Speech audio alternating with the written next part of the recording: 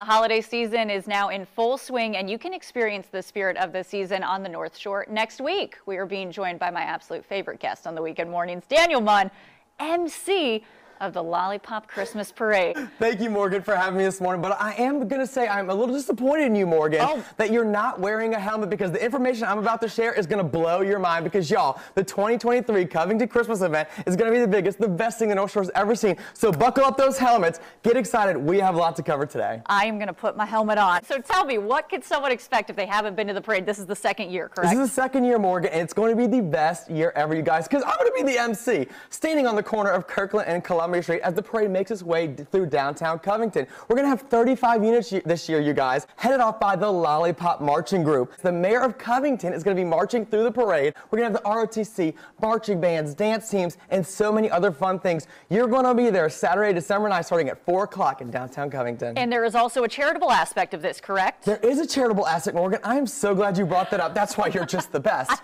So, y'all, the North Shore Food Bank is going to be coming through with the float through downtown Covington. And I'll tell you one thing, you guys, this year and this year only, Santa is offering a reprieve from the naughty list if you bring your canned goods. Not like you have any experience being on the naughty list, Morgan. Never, no. Like Mary Poppins, she is practically perfect in every way. But I will say this, that for these people that get coal every single year, we are sick and tired of those coals in our stockings. So bring in your canned goods. Last year, we gathered 150 pounds of canned goods. Wow. This year, we're looking to double our weight in food to over 300 pounds. Kind of like what happened to me after Thanksgiving dinner.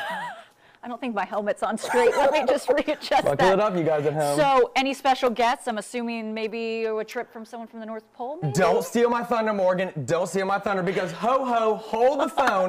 That's right, the big man himself, Santa Claus, will be at our event. He's coming in from the North Pole with 500 presents this year, individually hand-wrapped by the citizens of Covington. That's right, Morgan and Jim, your taxpayer dollars at work. We're actually going to have every kid that comes is going to get a free present from Santa Claus himself. Not only are they going to get that, they're going to get a free arts and crafts by Paintings with Rika. Wow. We're going to have a DJ, karaoke, singing, Christmas carols, and a little after 6 o'clock, we're going to have the lighting of the Covington Christmas tree. So Morgan, you're going to want to be there for that. I'm heading up on the causeway right now. The Christmas in Covington Parade, Saturday, December 9th from 4 to 6:30 in downtown Covington. The parade rolls at 4, and of course, it is free to attend. I feel like you should go jump over in the weather pod. You talk about what it's going to be today. Say cloudy and nice or something. It's going to be cloudy and nice, you guys. And Mr. Jim is the best weathercaster in the history of the world, so you're going to want to stay tuned through this commercial break, because you're going to want to hear what he's going to say. That was too good. You're putting me out of a job, my friend. Get out, Jim. You're done. We're back.